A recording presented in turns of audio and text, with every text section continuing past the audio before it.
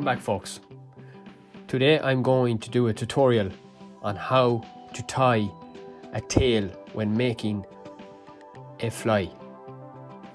In the vise I've prepared a B175 Camazon hook size 12 with black thread, and I have worked the thread right down between the barb and the point of the hook.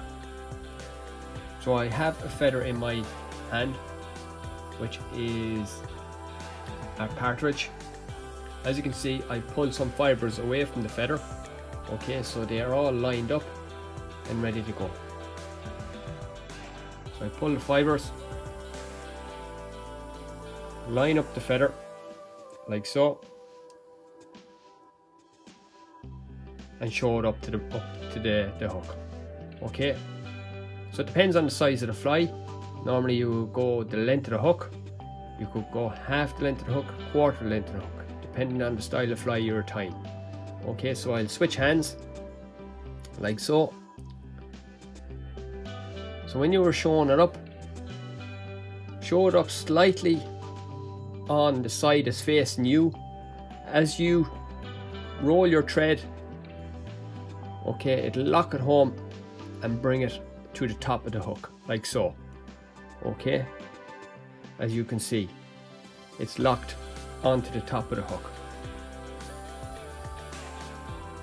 If you want the tail pointing up, okay, so lift your tail and do one turn underneath and behind. That will lift the tail in the air. Okay, and lock home the rest of the tail and clip some of the waist.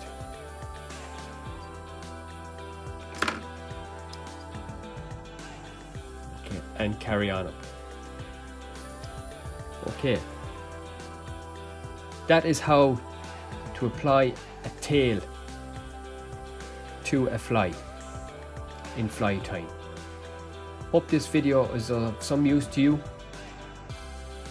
If you like, please like and subscribe. Thanks for watching, and tight lines. See you all again soon.